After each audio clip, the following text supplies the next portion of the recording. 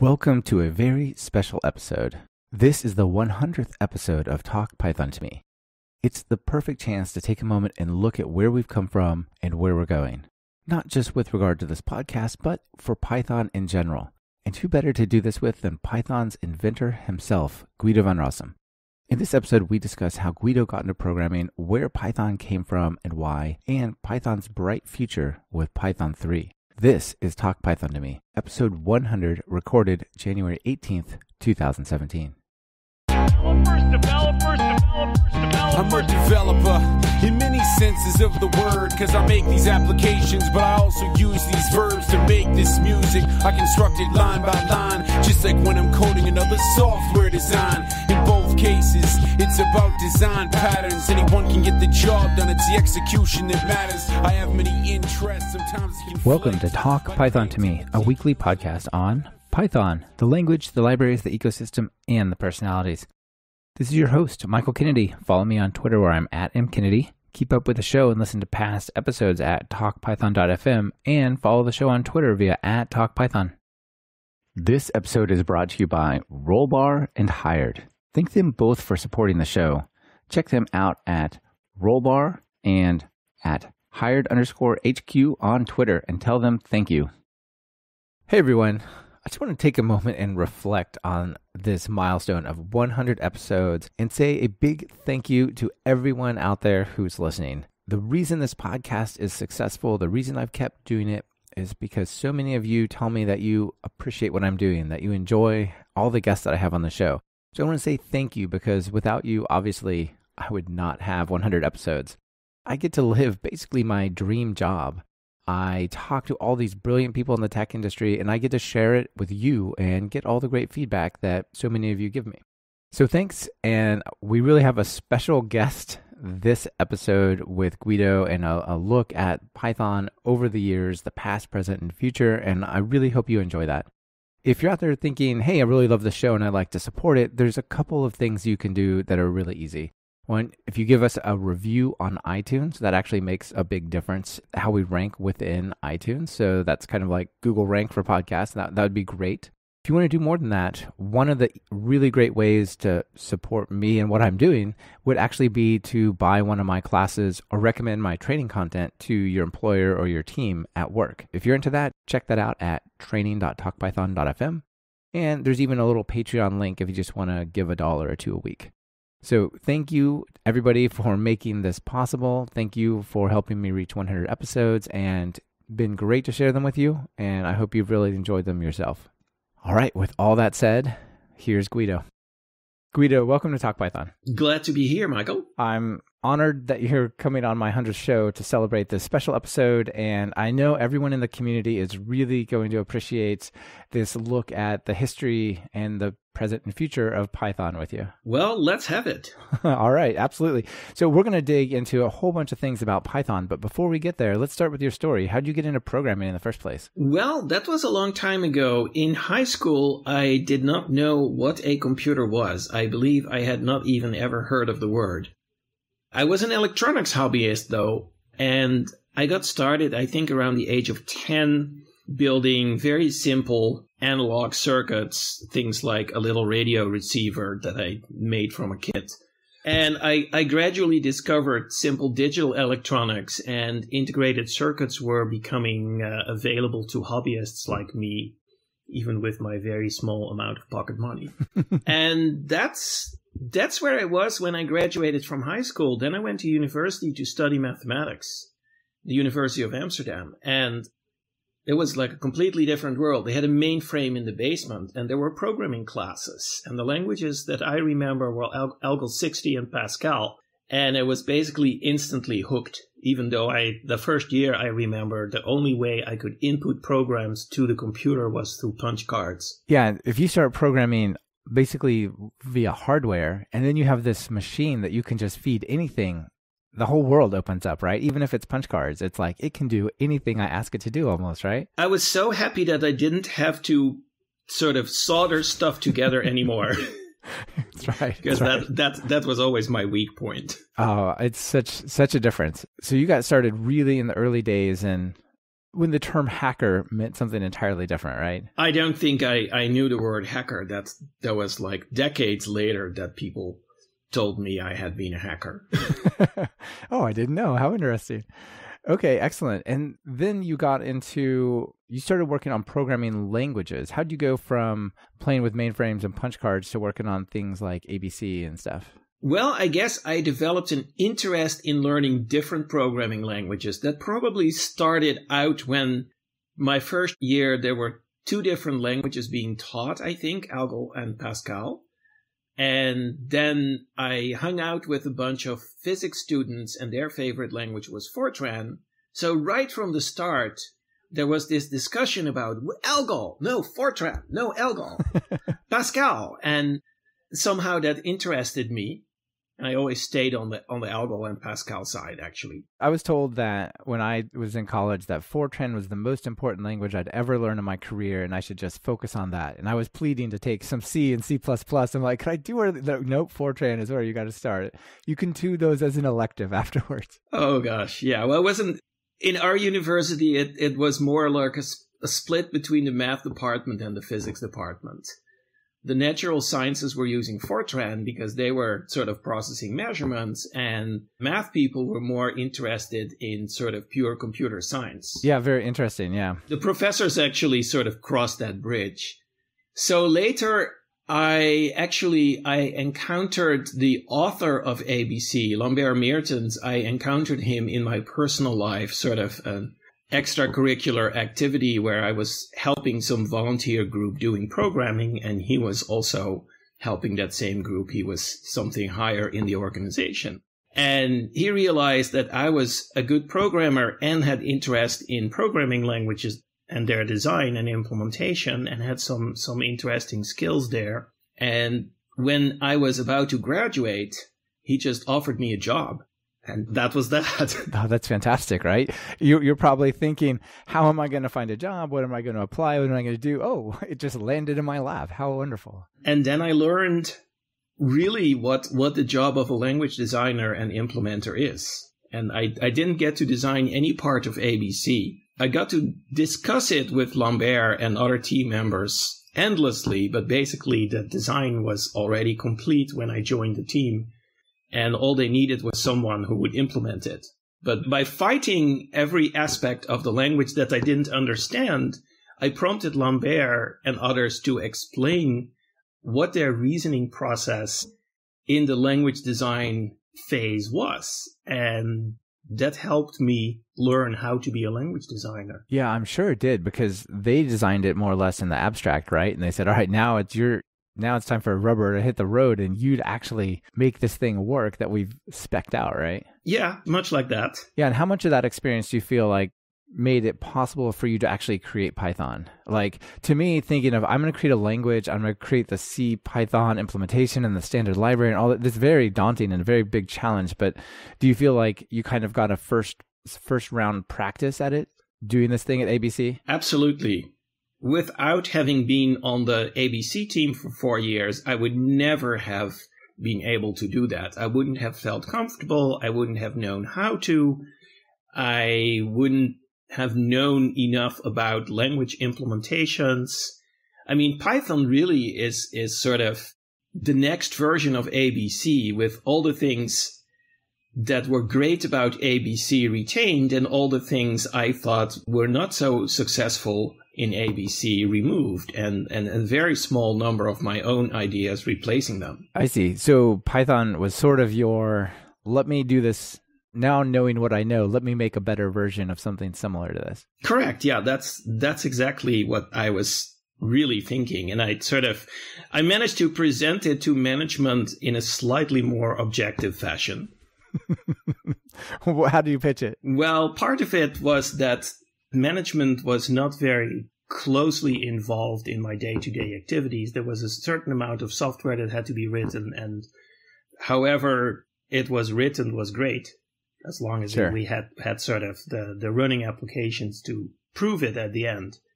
I was more or less at liberty to invent a different strategy for sort of eventually building that software faster. That's fantastic. And that's some of the origins of Python, huh?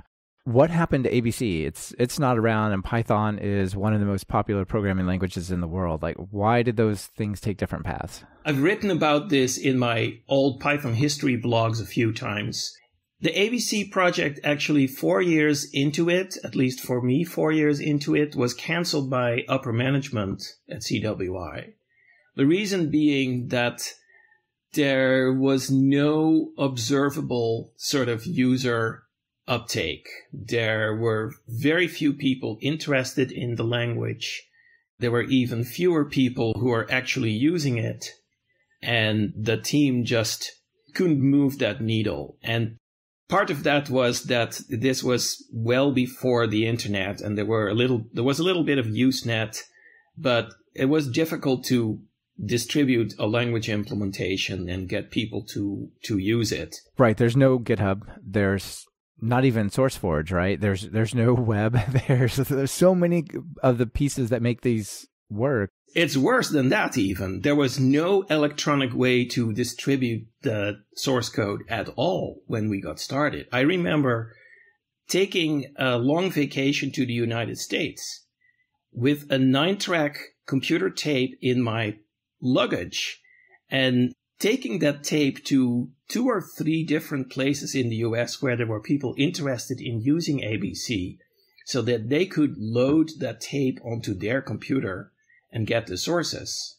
Because the amount of source code was larger than you could possibly send as an email, and I think attachments hadn't been invented yet or were still limited in size. Yeah, you have to like base 64 encode it, just put it as text or something, right? I'm going to send you 1,000 emails numbered 1, 2, 3, 4. Yeah. Even the first Python distribution had to suffer through some of that. But by then, in 91, it was about 20 compressed maximum size messages to some Usenet source code group. Yeah, Usenet was just starting to become popular, and the internet was starting to be a thing, but web browsers didn't really come out until like 93, 94, so it was quite early days in 91. Mm-hmm. Correct. So did you envision Python being open source from the beginning?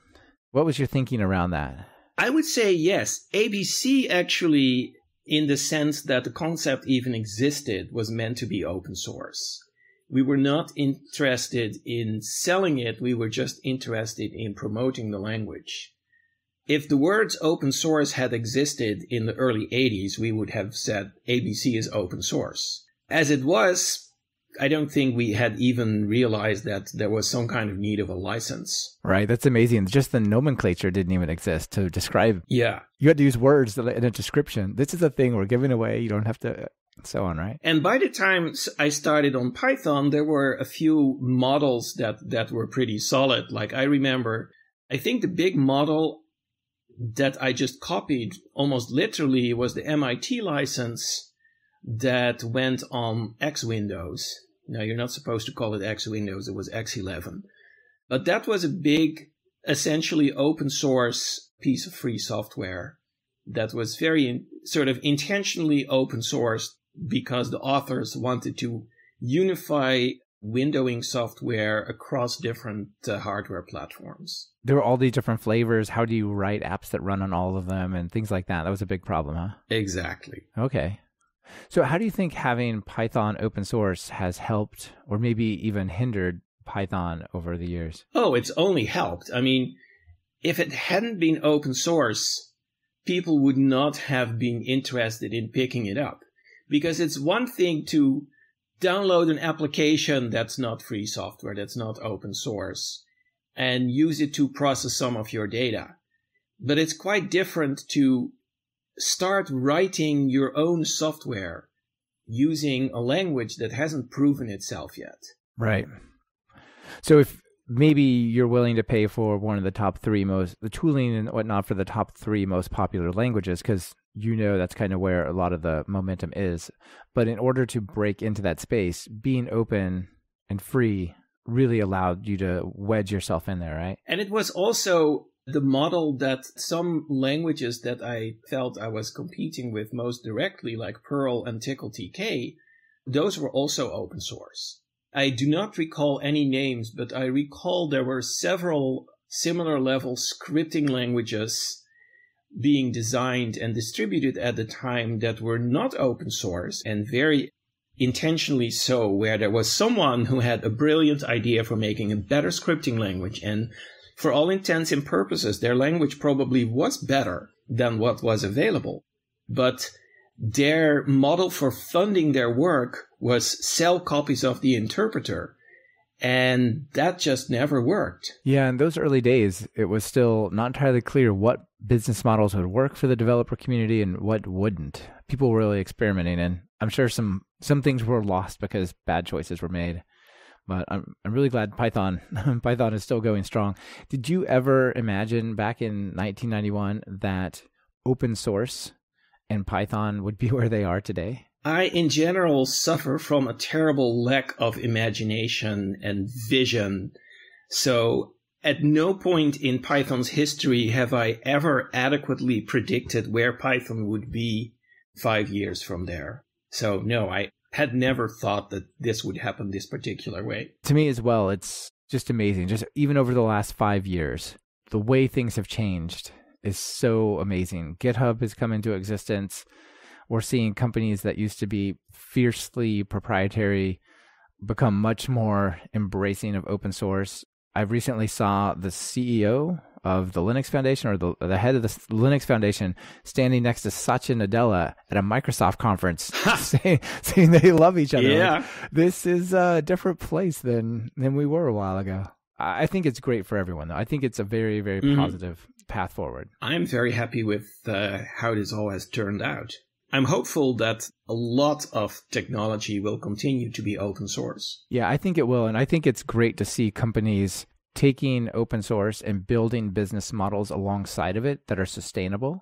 Companies like Continuum or Scraping Web or these guys that have a great popular open source project and somehow they're adding value on top of it, but they're not abandoning open source. Without open source, you have to do all the work yourself as the company that owns it. And now if you're a large company like Google or IBM or Microsoft or Apple, you don't mind because you have tons of developers. But for anyone who is smaller, the value of a community is so tremendous because you will still be able to make money on a variety of consulting and support projects. So that's how open source developers support themselves generally. I'm actually an exception. I'm just employed by some large software developer that uses a lot of Python. That's been my personal model. But yeah, companies like Continuum or Canonical, everything they produce is open source. But they make a lot of money through hand-holding of customers who don't want to sort of hire their own software developers. That's a model that works for many types of open source software. I think it's great to see people being successful in that model and experimenting with other ones as well. Let's talk a little bit about language design and trade-offs. So sure. Python has been growing in popularity pretty dramatically over the last 5-10 years. You know, it had been around for 15 years before, and it seems like not only is it still relevant and popular, but that popularity and relevance is growing. And I think part of that is expanding into different areas, like the adoption of Python in the data science space, I think has brought many new people to the Python ecosystem where Python's their primary language now. How do you trade off sort of serving these different environments or these different ecosystems? Somebody wants in a language as a data scientist might be very different than what somebody wants as a web developer. On the language design side, I don't usually take applications into account that much. I've seen some language designs where people proudly announced, well, in our language, a URL is a standard data structure that is built into the compiler.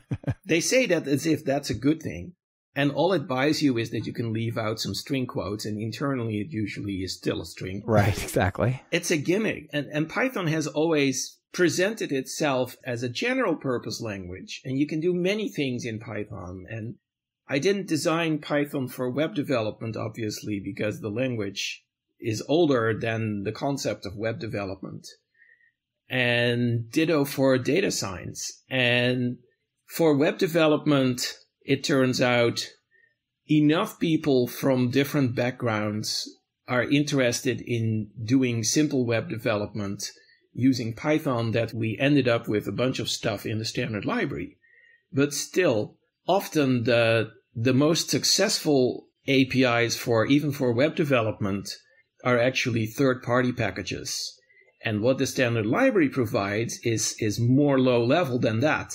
Like the standard library has to provide things like sockets. And in fact, one funny story is that I think in the first year that Python existed, before we made it open source actually, I was teaching myself how sockets worked.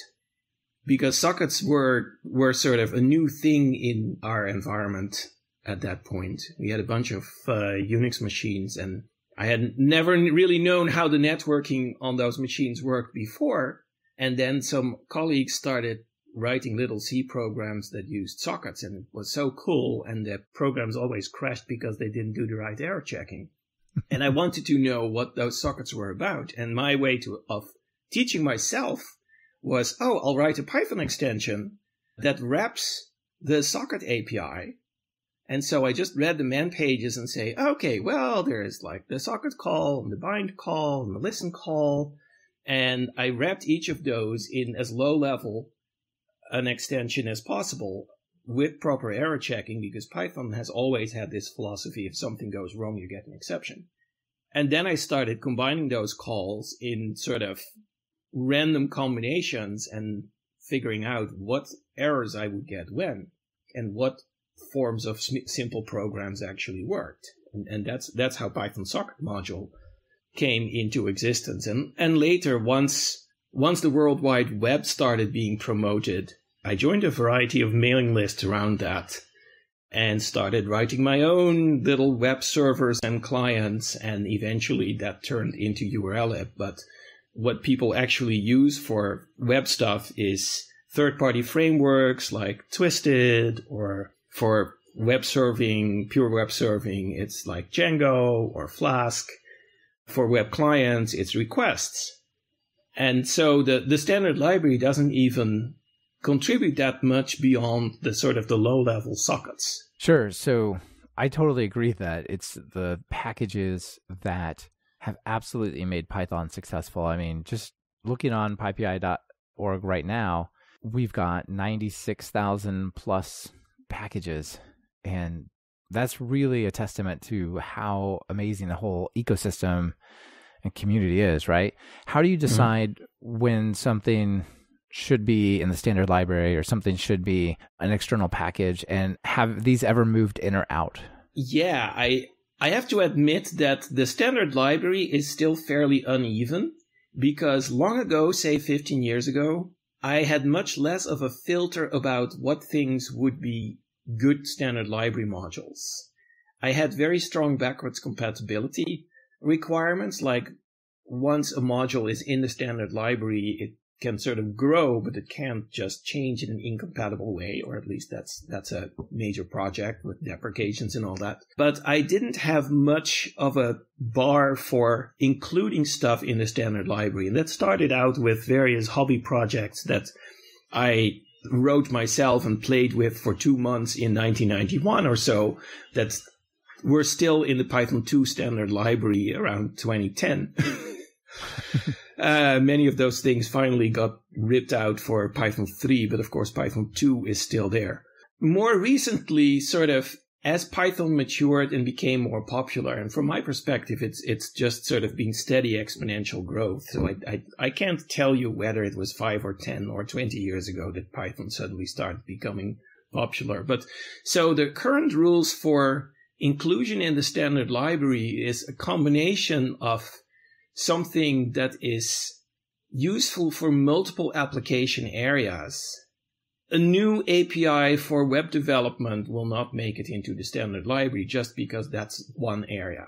It has to be something that's useful for a wide variety of applications. It doesn't necessarily have to be all applications, but something like, well, sockets are obviously something that is useful across the board. Right. Many things in the standard library that really belong there also have to do with sort of the language itself, like introspection tools, partial functions, those kind of things are good standard library things. The dis module. For example, yeah. Yeah. Things that are bad for inclusion in the standard library is usually almost any piece of code that is under active development. Because Python only issues a sort of a feature release every 18 months or more. And that's just a really slow pace, and you can't even get people to upgrade quickly. So if someone has a new idea for, let's take an example. We have async.io, which is in the standard library, but it doesn't have a built-in web framework. Well, why is there no async.io based web framework in the standard library?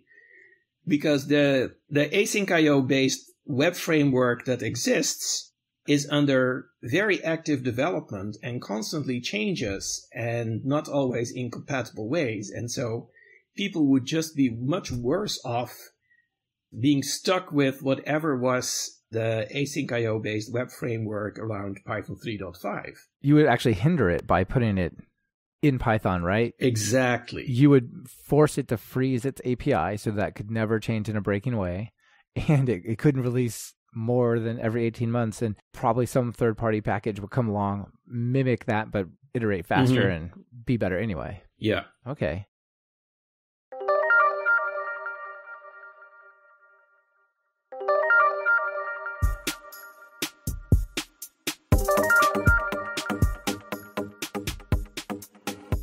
This portion of Talk Python to Me has been brought to you by Rollbar. One of the frustrating things about being a developer is dealing with errors. Relying on users to report errors, digging through log files trying to debug issues, or a million alerts just flooding your inbox and ruining your day. With Rollbar's full-stack error monitoring, you'll get the context, insights, and control that you need to find and fix bugs faster. It's easy to install. You can start tracking production errors and deployments in 8 minutes or even less.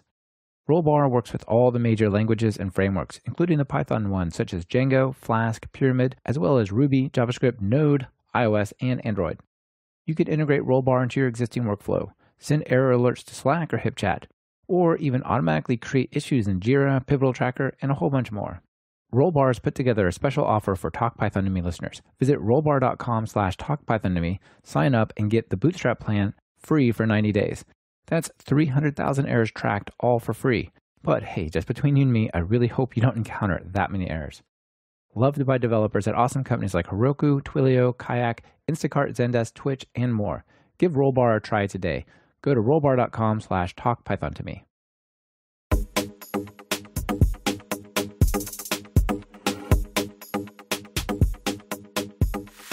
Has anything been brought in to Python that was originally external that you can think of? I don't have specific examples in mind, but it's definitely happened. Okay. That definitely occasionally happens. It's usually more of a threat where we say, if someone comes with an idea and they say, this functionality should really be in the standard library, and nowadays we usually say, well, that looks more like an application, and how do we know that it's actually useful? Prove us that the design you have in mind works by first releasing it as a third-party package on PyPI, and show us how popular that is. And then there are also maintenance requirements, like we would require that a contributor commit to several years of keeping that code up to date and fixing bugs and stuff. Sure. And we've had things that actually were kicked out of the standard library because they were too much of a maintenance burden for the core development team. I think the last time that happened might have been BSDDB, or Berkeley DB, which was a very large package, and it's currently much happier as a third-party package than it ever was in the standard library. Yeah, I'm sure it can, like we said, grow much faster and so on. There are databases in there. For example, SQLite ships with Python. SQLite is one of those things that is so popular and so versatile and so useful for so many different application domains that was definitely the right decision to include that. Also, SQLite itself is incredibly stable. Yeah, that's one of the things. It's not changing much these days. It's very reliable. That's great. Yeah. So speaking of contributors and having people commit to a certain amount of support over time if something's going to come into the standard library. How do you ensure that the core development community invites and retains the best contributors? I have a lot of respect for the core developers, but how do you make sure that ecosystem is healthy and vibrant? I don't think we're doing that very consciously. We have a nominal mentorship program in place, but it's mostly used to get people thinking about contributing to open source projects in general. I don't think that's where we get most of our sort of new core developers. In practice, new core developers almost always happen because somebody has an itch to scratch, and they happen to be a really good programmer, or at least sort of made a serious study of Python and start contributing, and the people who review their code, and sometimes that's just one or two core devs who sort of mentor that one person, find that their contributions are of high value.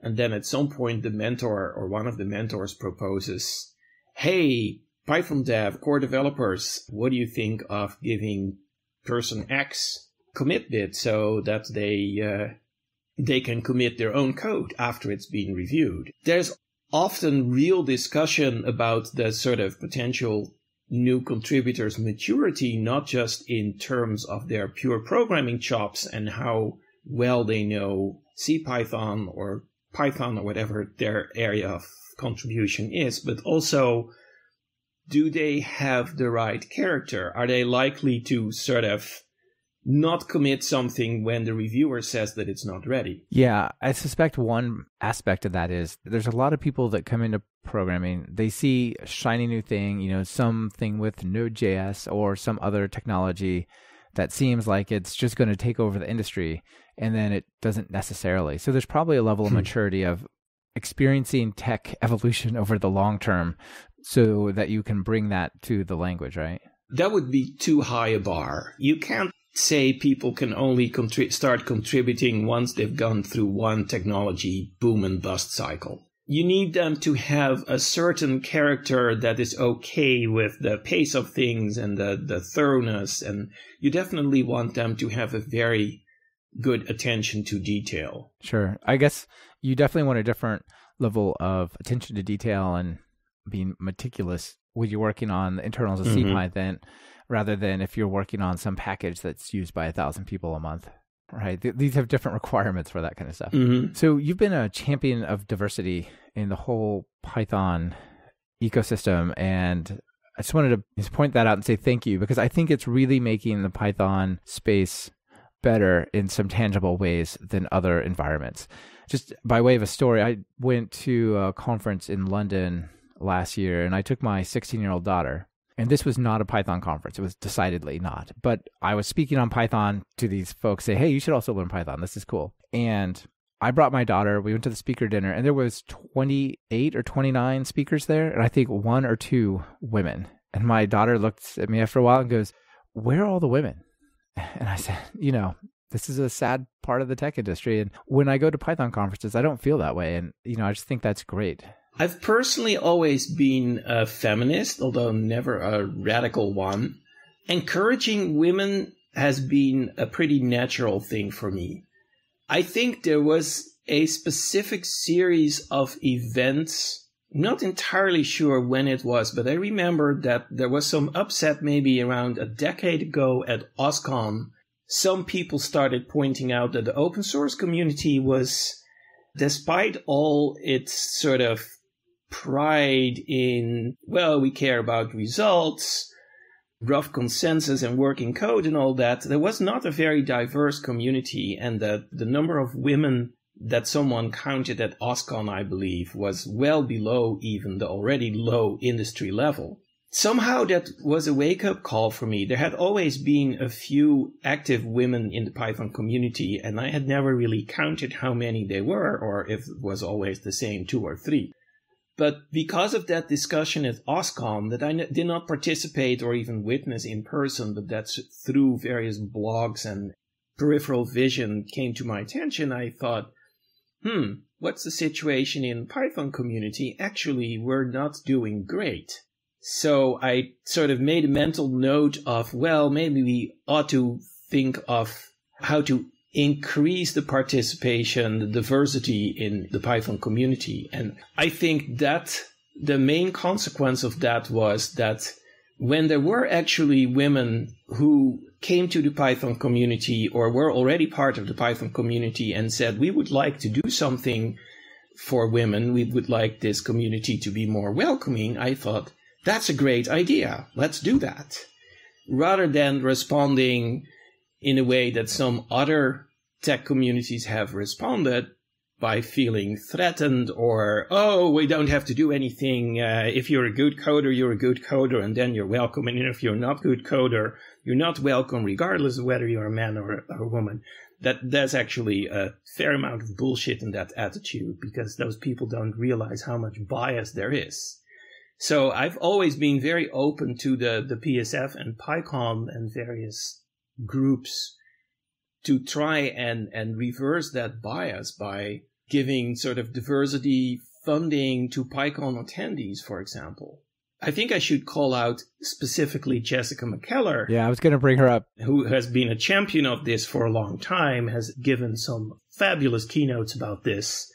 And all I had to do was be supportive there, I felt, which came naturally. I remember in real-world politics, since I was of voting age, I've always made a point of voting for a woman whenever I could. I think the progress that's been made is really fabulous, and you're right that Jessica deserves a lot of credit for that. She's been fabulous at it. We're in a much better place than we were before with regard to that. Although I still think there's more work to do. Absolutely. I'm super happy to see the direction. There's always more work to do. And diversity is not just about women either. Absolutely. Let's remember that. Yep, absolutely. Yeah, it was just the top of my mind because my daughter was so struck. I took her to this tech conference thinking, oh, I'd really like to show her how cool the tech scene is and stuff. And like she did come away with that, but she also came away with a little bit of the feeling like maybe this is not for women, which made me a little bit. I just felt bad about it, right? Oh, that's terrible. Yeah. Yeah, it is. All right, so let's shift gears a little bit. And one of the things that there's a lot of talk about right now, and I think is turning a corner in a very positive way, but has definitely been a hot topic lately and over the last few years, is Python 3 and the migration towards Python 3. And yes. I love your attitude when I see you speak at conferences and do keynotes, and there's a great 2.8 sign with like a slash through it, just saying, look, we're moving forward, we're not going back, you guys.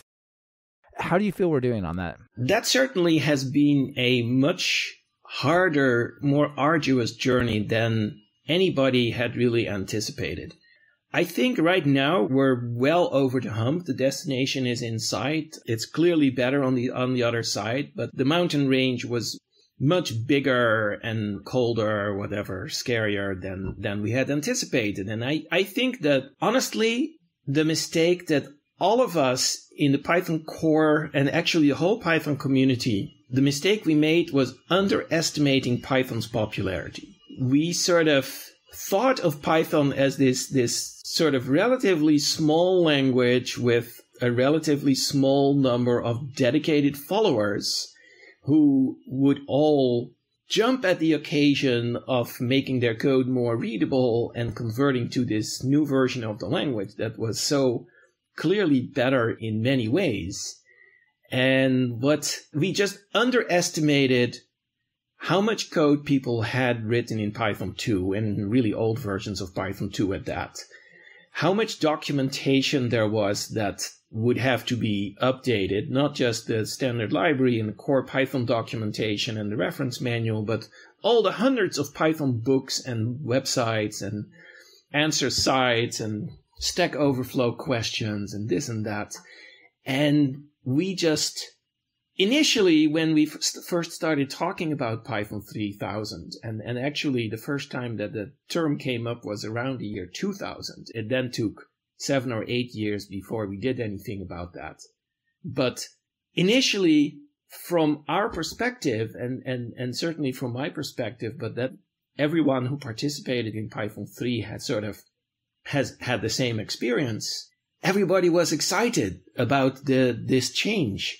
we're going to fix the language. There are all these Python words. Andrew Cushling, who was an important early core developer, had a very influential post about Python words, and he enumerated maybe a dozen of sort of key issues with the language that we were hoping we could somehow improve. And one example was in 2000 we introduced Unicode, and we introduced it in a way that would be incredibly backwards compatible. And by the time 3 or 4 years later, when that design had completely been settled, we started finding out that applications actually became more brittle because they didn't expect the Unicode to pop up in places where it happened. And that was one of the things that we wanted to fix in Python 3.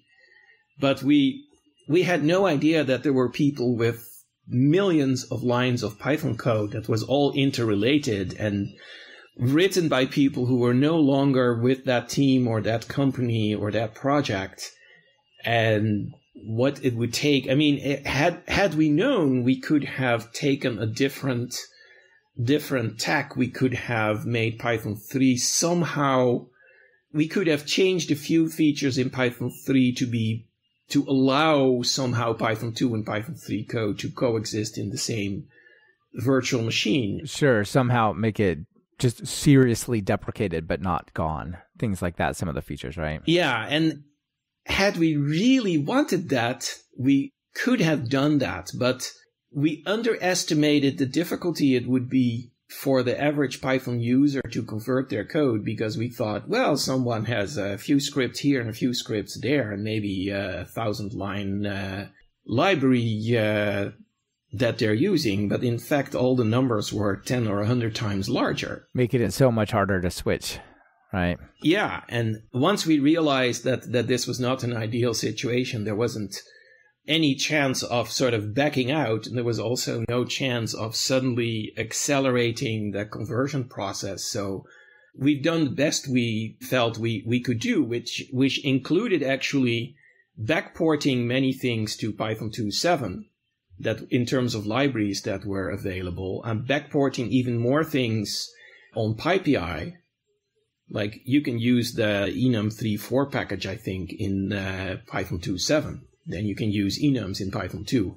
But we also wanted to give the community and the users a sort of a clear message about the future of Python.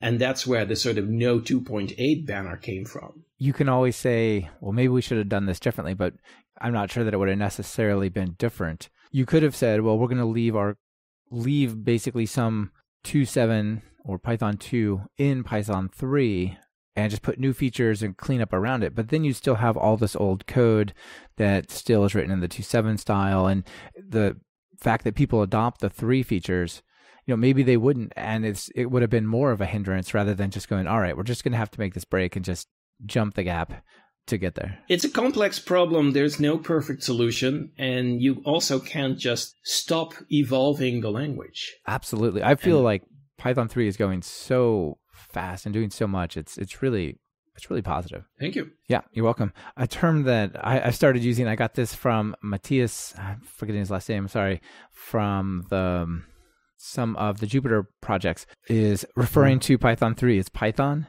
and Python 2 is legacy Python. And I think that's an interesting way to think about it. You can try to change the language in the hope that people will subliminally be sort of influenced. I don't know how effective that is. I think the highway administration or whatever it's called have attempted to remove the word accident from our language and replace it with crash. Sure. That's wishful thinking in my view. And I think I pretty consistently just say Python 2 and Python 3 whenever the distinction is important. To round out this part of the discussion, I definitely feel like we've crossed a boundary. Absolutely. It's gained momentum. I see more and more projects that say either we're Python 3 first or Python 3 only. And if people want to backport it, that's fine. And this is the right path. The really good news is that basically all important libraries work as well with Python 3 as they do with Python 2 or better. which means that the early problem with Python 3 adoption was that, well, if you had 1,000 lines of pure Python code, that was very easy to port. But if you had 1,000 lines of Python code that depended on 7 different packages, you had to wait for those packages to be ported.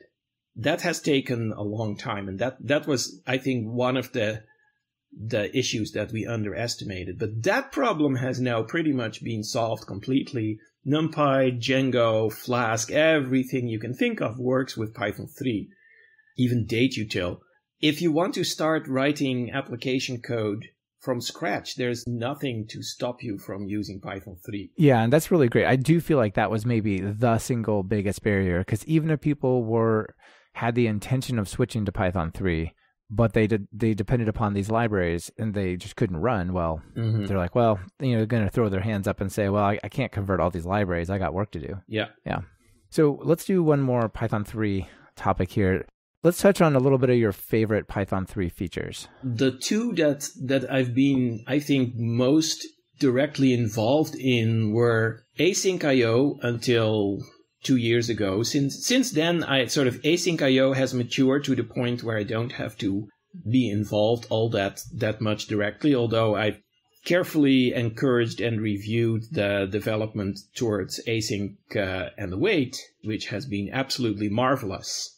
The other favorite of mine is function annotations, and what we now have in Python 3.6, the variable annotations, PEP 526, and the whole type checking area. That's I think those are my favorite features. The one other thing that I'm personally very happy with is the proper distinction between bytes and text in Python 3.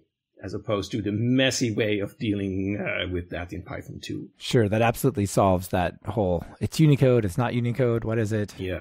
Unfortunately, that has also been a major porting barrier. Yeah, I've heard that several times, especially people working on web frameworks or things that touch the network. A whole generation of Python 2 programmers grew up basically between 2000 and 2010 or so, who knew all the ins and outs of the compatibility and incompatibility between Unicode and bytes, and the ambiguity of an 8-bit string, which is sometimes bytes data and sometimes text in ASCII and sometimes text encoded in UTF-8 and sometimes text encoded in some other encoding, and sometimes it interoperates with Unicode and sometimes it doesn't, but people got used to the ambiguity and actually exploited it in their APIs, which made their APIs difficult to port forward to Python 3.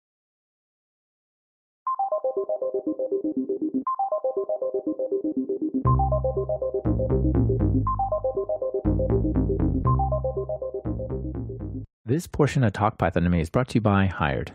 Hired is the platform for top Python developer jobs. Create your profile and instantly get access to 3,500 companies who will work to compete with you.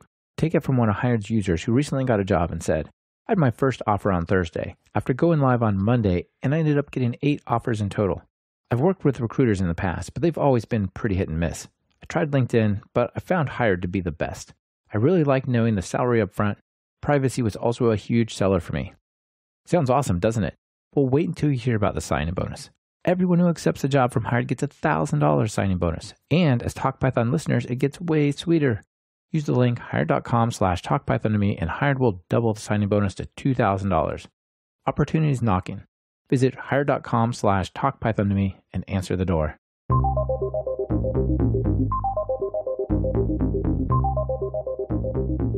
So does it surprise you that new things are still happening in the CPython internals, like dictionary got a major reworking in 3.6, things like that? It doesn't really surprise me. Dictionaries in particular are such an incredibly fundamental part of Python. It's used everywhere internally and it's used everywhere in applications, that it's totally par for the course that at least once every decade, maybe twice, some major innovation happens in that area.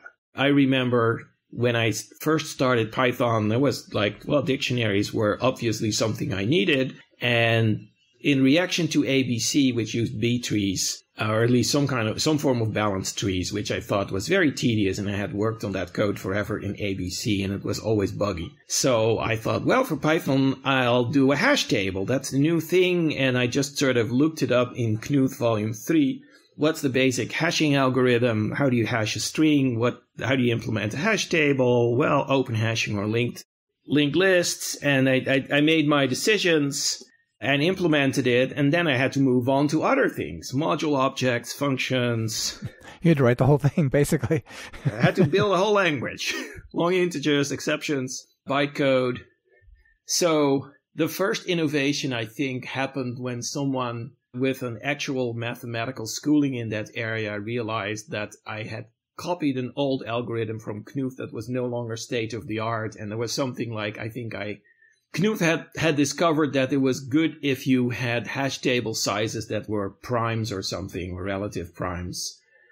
And it turned out with changes in processor architecture, powers of 2 were suddenly better. Interesting, yeah. I've always heard primes as well, so that's still in my mind. Yeah, that's no longer the state of the art. I mean, the caches in CPUs and the whole sort of L1, L2, L3 memory architecture has affected language implementations dramatically, and I don't even know all the ins and outs of that area. Unfortunately, we have other core developers who keep up with that and do that for me. Yeah, that's great. That's great. I'm sure we could dig into all sorts of those things, and there's so many other questions that I'd like to ask you. I want to be respectful of your time and not go too long. So let me ask you one final Python question. What do you see coming in Python 3.7, and what would you like to see there?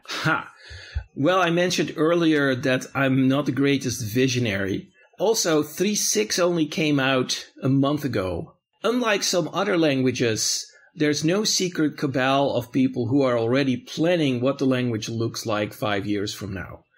I'm sure somewhere there's a C++ committee that's anxiously designing C++ 19 or 20 or whatever the next version is going to be.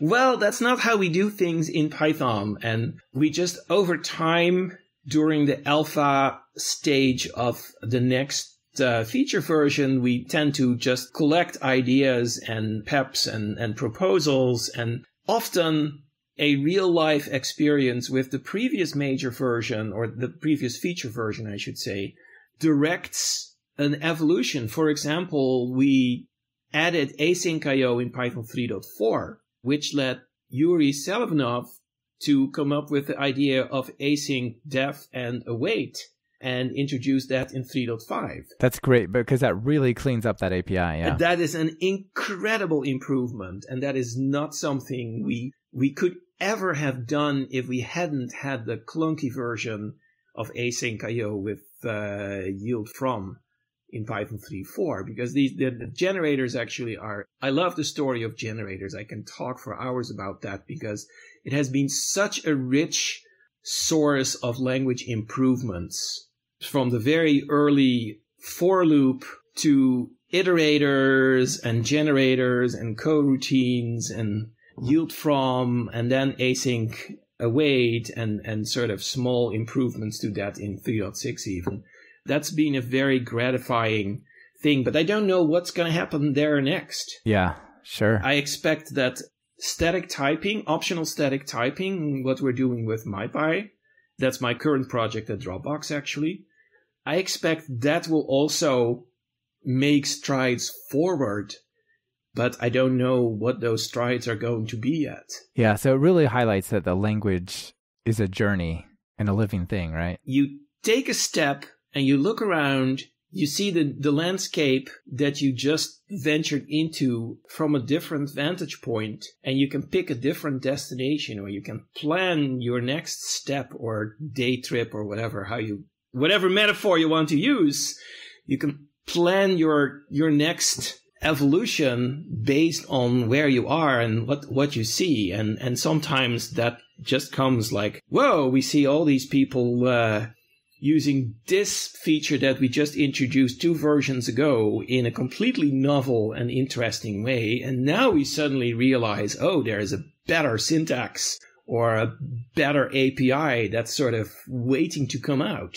And that's very exciting, but I I don't have sort of very specific plans for 3.7 yet, and let alone beyond.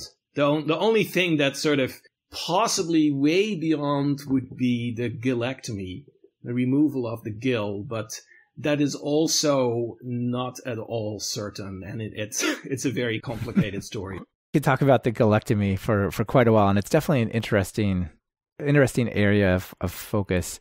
So does this sort of, you take one step, you climb one mountain, you see a new horizon of possibilities. Is that one of the things that keeps you interested in working on Python and maintaining and sort of overseeing the language over time? The excitement of actually climbing a mountain and then seeing a whole new valley that you didn't know existed certainly motivates me. Yeah, that's excellent. So I guess we'll leave it there. Let me ask you 2 questions before we get out of here. First, if you're going to write some Python code, what editor do you open? Emacs. Well, actually, I don't open it. It's already open. It just stays open. Well, my shell also mostly runs in Emacs. Yeah. Oh, fantastic. Okay. I know you don't like to play favorites, but if there's a notable PyPI package that you really want to highlight that maybe people don't know about, but you'd like to say, hey, you guys really should check this out because it's a cool example of something, what comes to mind? Actually, the one thing I want to highlight here is MyPy. Okay. Which is a static type checker for Python that I didn't write, although I have now been contributing to it for well over a year. But it's still mostly Jukka Lehtosalo's creation. And we're using this at Dropbox, and we have over 400,000 lines of annotated code in a code base that totals over 4 million lines of code. So we have a ways to go, but we also have more than 500 developers who are interacting with this tool and who, by and large, are very happy with how adding type annotations makes the code more understandable and more readable and sort of makes them more confident when they want to undertake refactorings and things like that.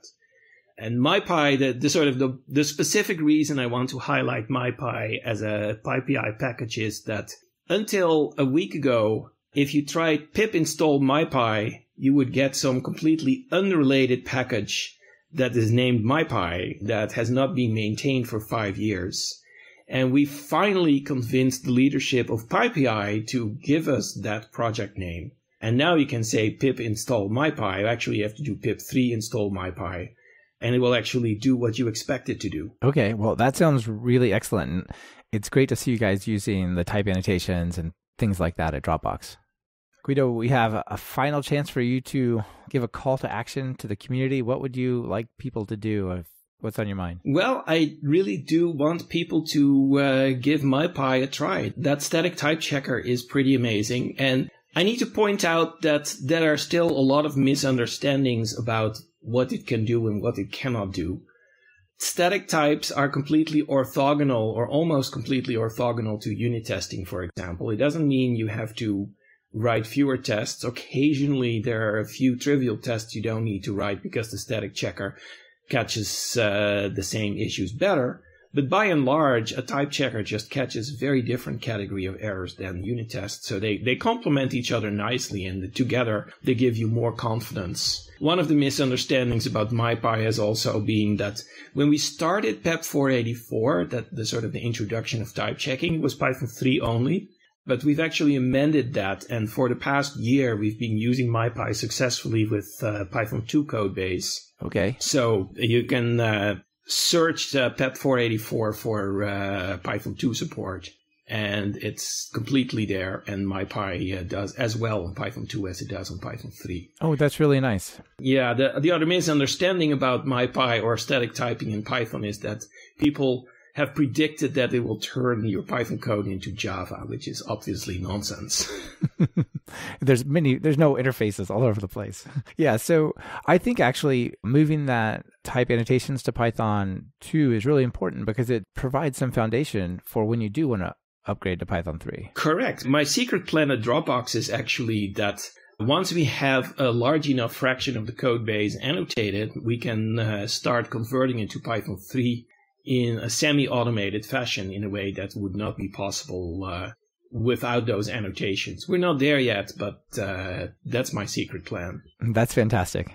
All right, well, I want to say thank you again for the conversation. I really enjoyed talking with you, and I'm sure everyone out there learned a lot. So thanks so much for being on the show. My pleasure. Yeah. Hope it's a good one. It's going to be a great one. Bye. Bye.